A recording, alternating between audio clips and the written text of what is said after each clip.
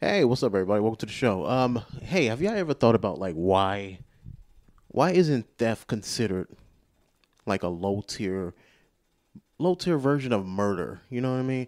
I asked this idea on TikTok and Facebook, and didn't really get really get any answers. But the idea is we go to work for exchange of our hours. We get money. We use money to buy things for living expenses and food and stuff that we for entertainment and stuff like that, right? So when somebody comes and steals stuff like a TV, it can be as small as like a TV or some whatever it is, insert item, even even if it has some type of backup plan like insurance or something like that. Ignoring that, somebody steals it. Technically, what they're stealing is a part of your life. Like let's say a car, right? That is thousands of hours. Let's just say you could get a loan, so it's like whatever this amount, like say $30,000 or something like that for a car. That is thousands of your life just gone if somebody steals it. Like say the whole Kia Boys thing. Like somebody steals your Kia and they wreck it, and then just all those hours, even whatever. Like I said, ignoring insurance, it's just hundreds to thousands of your hours of your life gone, and it doesn't mean anything anymore. How is that not like some type of murder? That's what I'm trying to get at. I do understand. It's just like it's one of those like weird hypothetical kind of questions. It's not a hypothetical. That's not the right term, but you know what I'm saying. I know it's a stupid question. I know why it's not murder. It's just if you don't think about it a little bit, why isn't it? Why isn't it not? Which makes me go back to this like one idea that I had a couple years ago. You know how I don't know if it's a law or it's just looked down upon. It's some like again, if somebody steals your stuff, like somebody breaks into your house and they steal an item and you kill them. I don't know if it's somewhere I heard it. I heard that you can't kill for materialistic things. It's like they have to be threatening your life for you to maybe not here in Texas, but like everywhere else where it's where it's normal. Uh, you can't kill for materialistic things. But with this logic, with the whole with theft being they stealing a piece of your life, so they are kind of threatening your life. I don't know. I know what y'all think. Please let me know. Comments, please. Whomst.substack.com, or if I share it on Facebook, comment on there. Let me know what y'all think. But yeah, it's been a few weeks. I'm finally getting comfortable in the new place. I got on my whiteboard. I got a week in productivity. I got my first book with Stoicism. Learning that I've downloaded some books on the phone, but I wanted a physical book, and I've been trying to follow that philosophy and realizing it's not a religion, but low key like just you're reading something to tell you how to be a good person. That's so it's the same principle. It's so I end up just falling to the same thing. I might as well just but um I like it. I enjoy it. I like the philosophy. Odd enough, it doesn't seem like it has any like bad takes. You know what I mean? So far, it's a little like uppity a little bit, but it's like it's not that bad. It's not like from what I've learned with Christianity or Mormonism, anything like that. It's always like it always felt like a good and a bad side, you know. But with Stoicism, it's always like, yeah, yeah. It's all about you. It's you know what? I guess that's the only bad thing. Well, if somebody looking out from the outside, that it's like it seems very narcissistic, but because it's all about you. It's like you want good. Don't complain about it. Just be that good, right? Don't really worry about like. Okay, one quote. I'm fuck up the quote, but be tolerant of others. Be strict on yourself. It's very like self help type of thing. And saying it out loud is like, oh, you're falling for that shit. Like, yeah, no, it's whatever. All right, so I'm doing that, and this is slowly but surely I'm creating this like week of productivity and figuring out what's best for me and stuff like that.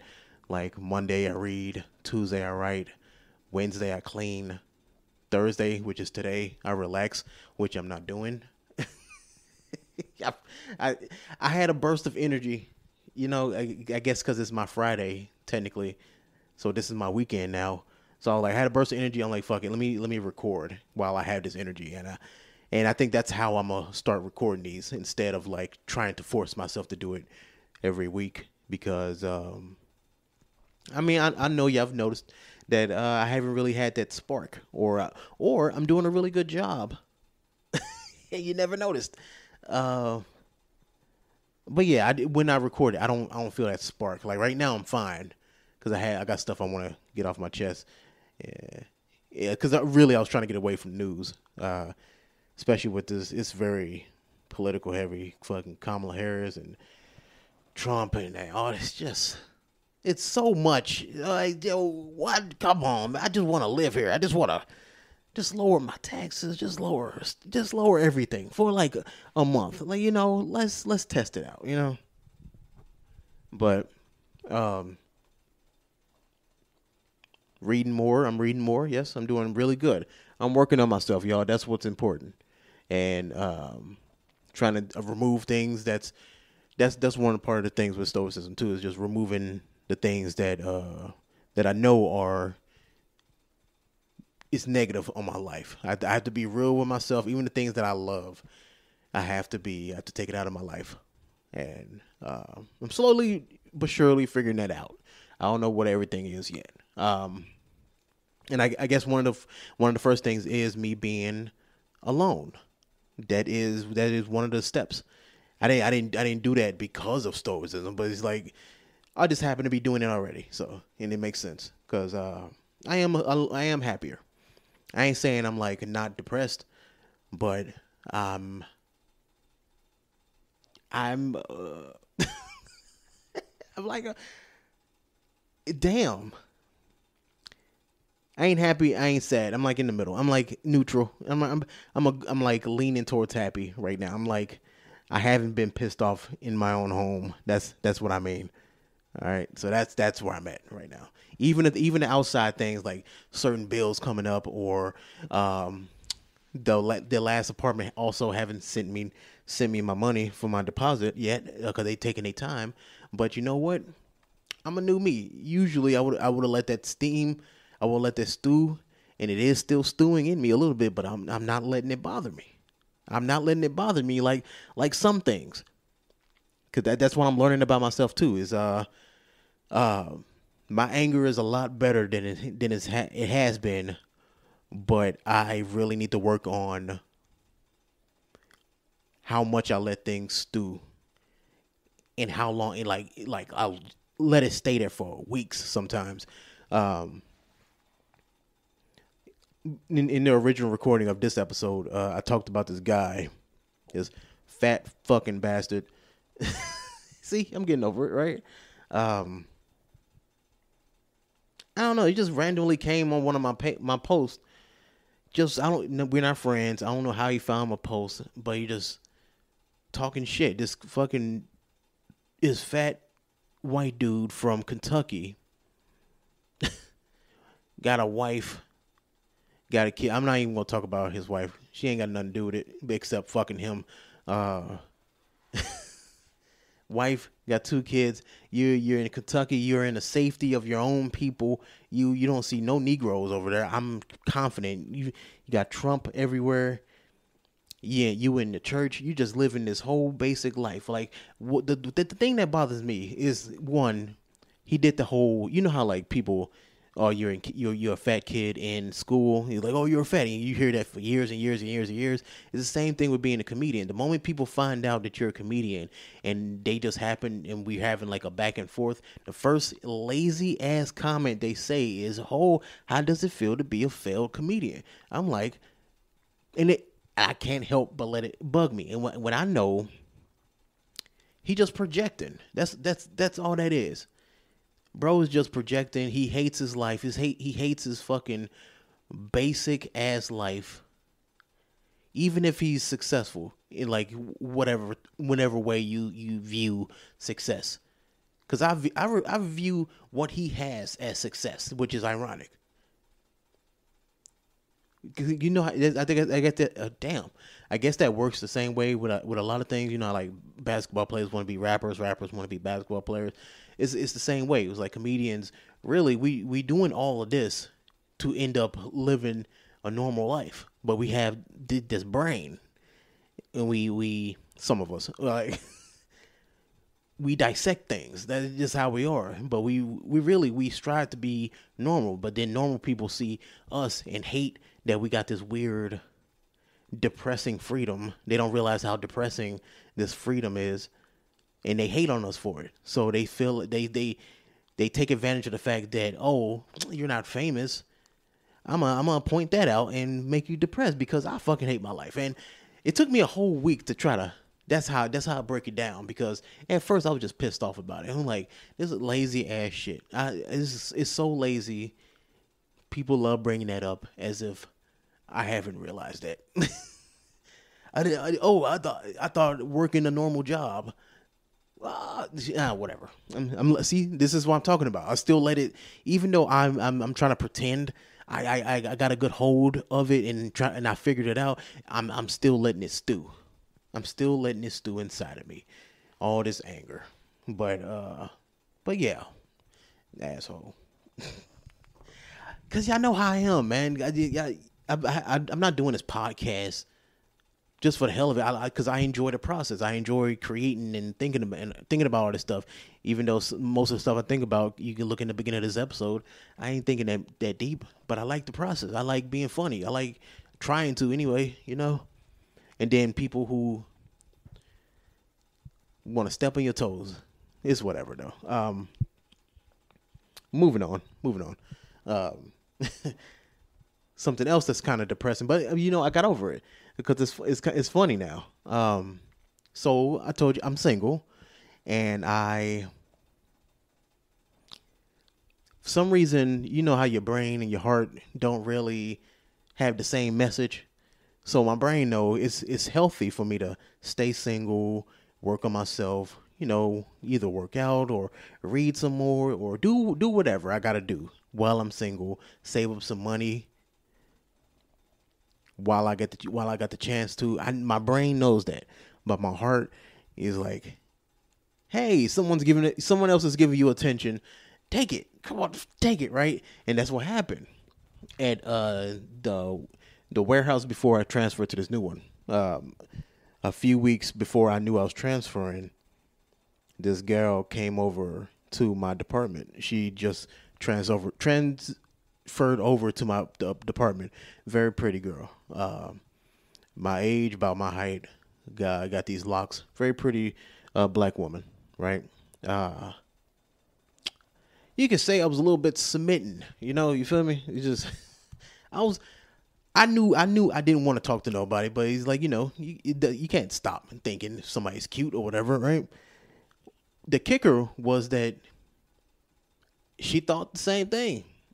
We talked, and we whatever, and eventually I got a number. And like I said, I knew I got the transfer thing. I knew because I don't have a car, I have no plans on dating nobody for real. I was kind of having fun with this. And it was mostly the only reason why I kind of like let it happen at first was because I wanted to prove to my heart, like, hey, see how, because I had this theory that I was like, one of the main things that was stressing me out in life was women in various different ways. It was women that was stressing me out the most.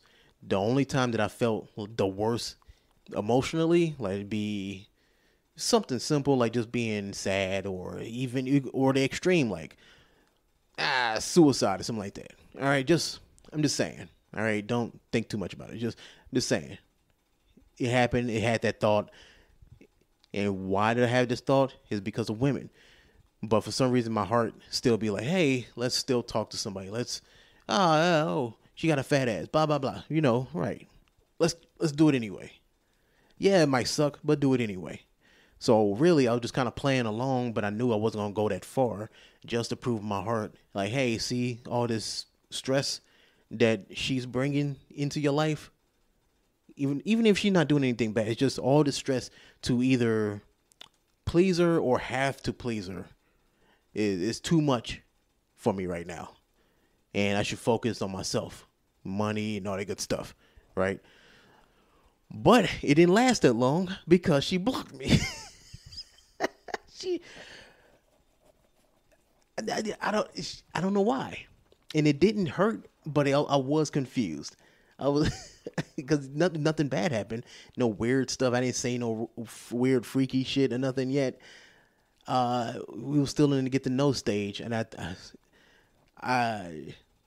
get this is me projecting, but I like to assume that maybe it was because I didn't have a car, and at the time I was biking. I just got the bike, so as a 30-something-year-old talking to another 30-something-year-old, he's like, "Oh, this nigga riding on a bike to work." Like, that's me projecting, thinking that's why, but it's probably something else.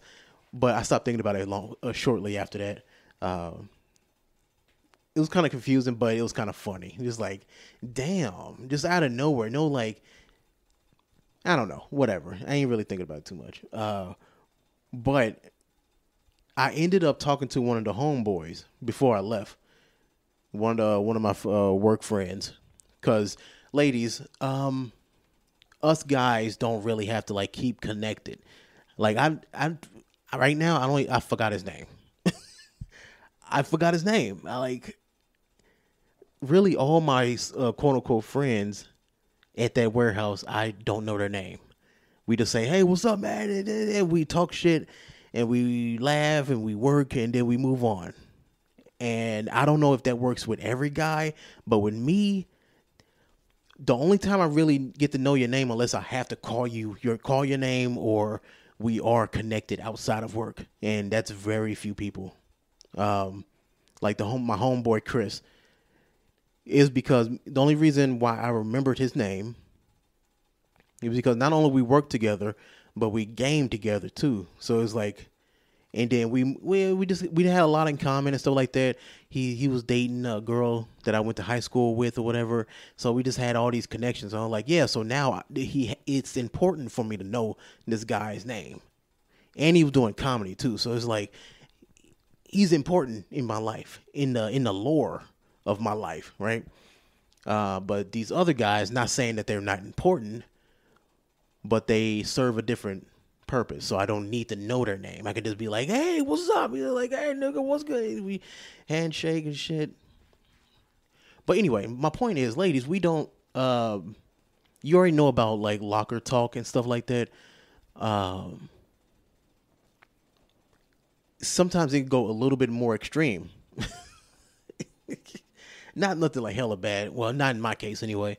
But this one particular guy, black dude, kind of ghetto, but not like annoying ghetto. He is tolerant because I don't like loud ass niggas. But he cool. And the one thing I keep him around for, I call him Asspedia. Why? Why do I call him Asspedia? Because this motherfucker knows every piece of ass in the warehouse, and it's impressive. It's so impressive because in the last warehouse I was in, this one that I'm in right now, we only work with like maybe 40 people. So I've seen everybody who works there, but the last warehouse is so big because it was like a sort one, so it went to like multiple different warehouses after us. We have like 150, 200 people sometimes in the building at the same time. And you see somebody new that you think is new. You're like, "Hey, you new here?" "No, I've been here for 5 months." Like that's how big, and in so many sections of that warehouse. So it was really impressive. I hooked up with him like I think it was like the last 2 days I was at that warehouse before I transferred to this one, and I was talking to him, same old stuff, nothing new. I told him I was moving, whatever. He like, oh, that's good. That's what's up, man. You moving on. Get out of here. Blah blah blah. I didn't get the fuck out of here. Blah blah blah. And I brought up the girl that blocked me, cause as a joke, cause you, I don't know about other fellas.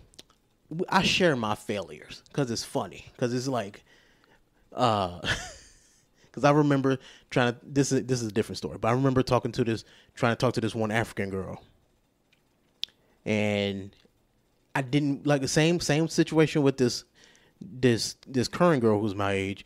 I didn't want to go anywhere. It was more just like testing it out, because she had a big old ass, whatever. So I was like, whatever. My head kept saying, just give your number to her, whatever. So I ended up finding this girl. She big, I know, stupid. Like, damn, George. Like, no, she had a stupid ass, right? And I usually don't let it get me to the point where I'm like following the motherfucker, but like a cartoon and like the smell of pie. Like I was fucking like following her by accident and shit. And I gave her my number on a piece of paper, and I gave her my middle name because how she reacted, right? I was like, hey, here's my number. She was like, why? Why? Like, because I don't know if it's like the different nationalities, they don't really understand or whatever. But I gave her my middle name with the number just in case she went to HR and be like, oh, he's freaking me out. Like, so I shared that story with him alongside with this current girl who blocked me. I was like, yeah, she blocked me, man. I was a little sad about it, man, because she was fine. She was fine. She was my age. I gave the whole description or whatever, and I got to the ass part. She got a big old ass, whatever. And then she got this amazing smile, and that's what kicked it off with him. And he was like, "Oh, you talking about so and so?" He said her name.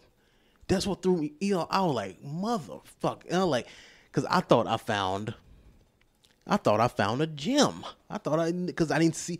Because usually, if it's somebody who's really pretty, the dogs, the wolves in that warehouse, at any job really, they all gonna be stop doing their job to come help or whatever. That didn't really happen with her. So I'm like, okay, I think I found somebody nobody knows about, right? That's part of the reason why I wanted to talk to her too. I was like, nobody's messing with her. Nobody's even thinking about her. Maybe they know something I don't know, but I didn't. They see me around her, whatever.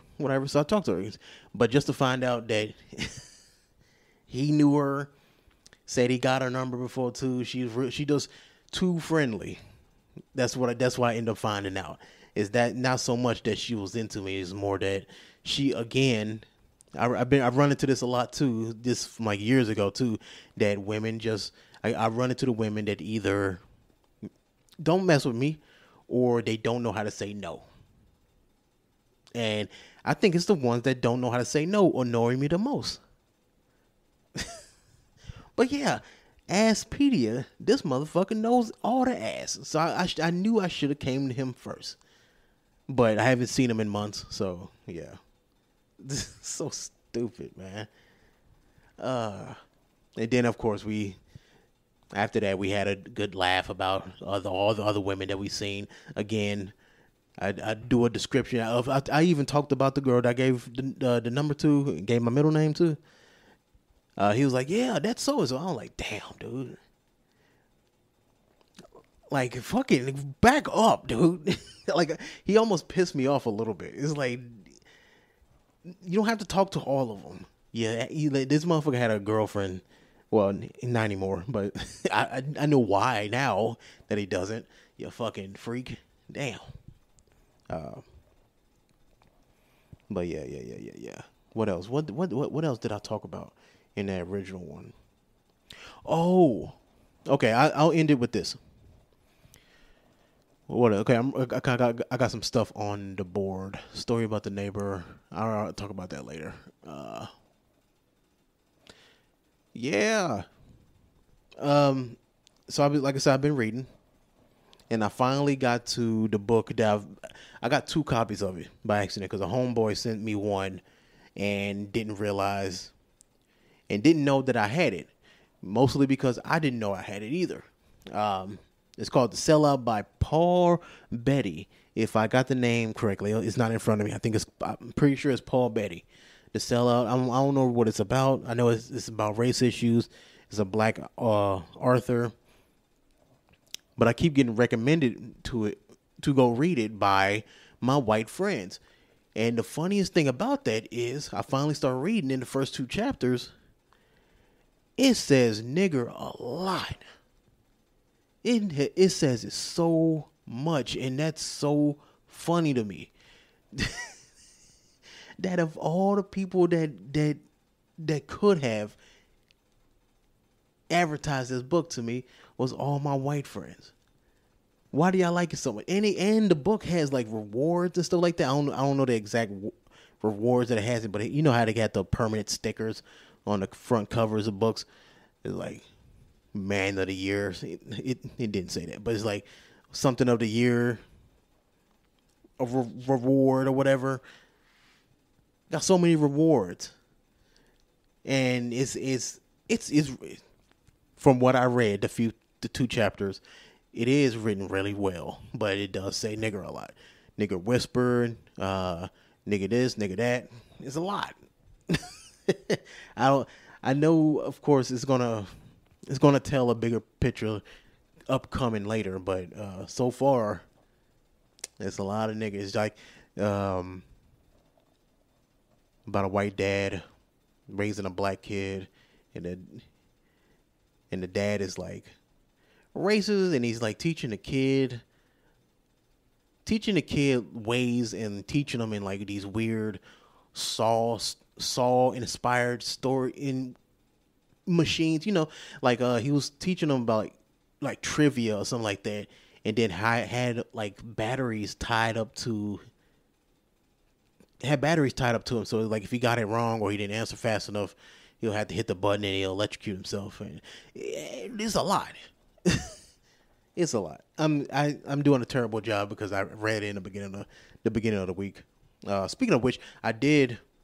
What's inspiring me to read more is I'm journaling, reading journal while I read. Like each chapter, I'll break it down because how I take in media, I need to write it down. And I know I have like 12 different journals, and I got content on TikTok about journaling. And that's all I fucking talk about. But yeah, whatever. This helps me. This helps me be productive, and it's actually helping me read to make me remember what the hell I was talking about. I'm actually reading another book. It's a young adult teenager.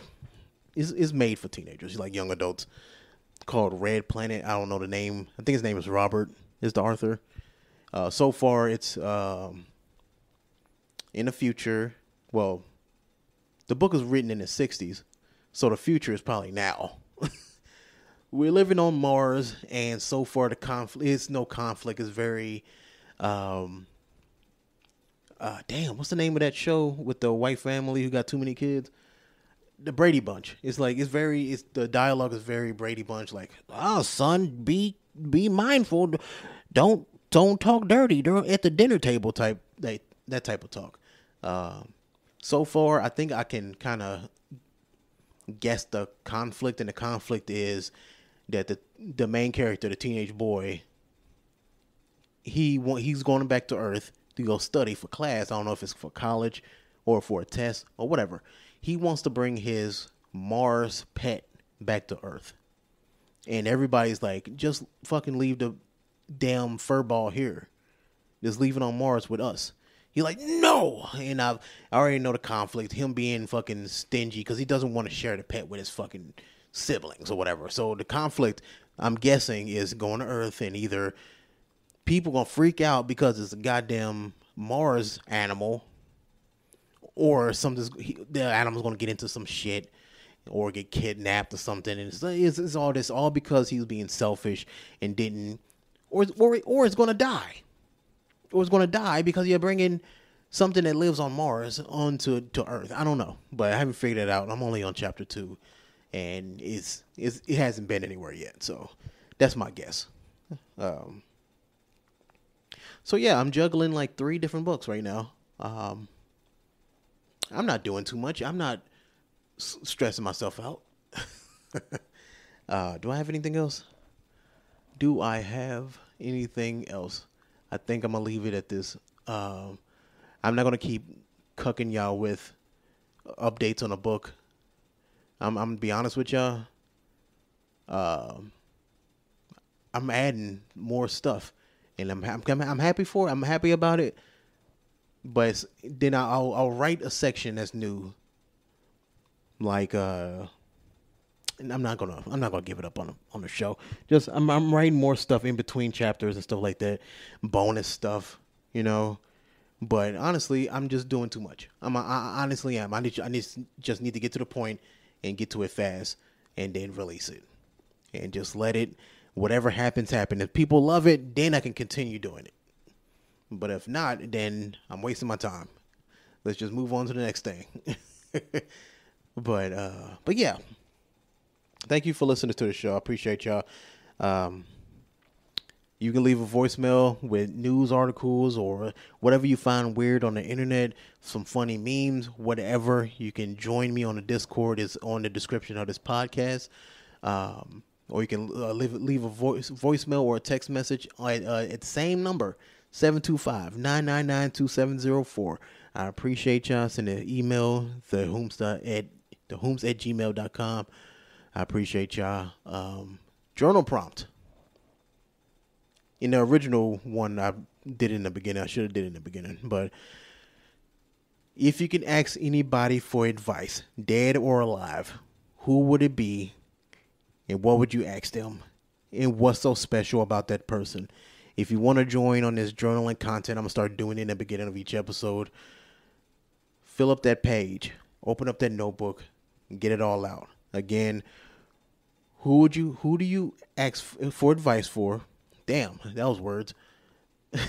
If you could ask anybody for advice, dead or alive, who would it be? What would you ask them? And why is it so special to ask them in general? All right. That's the show. I appreciate y'all. Love you.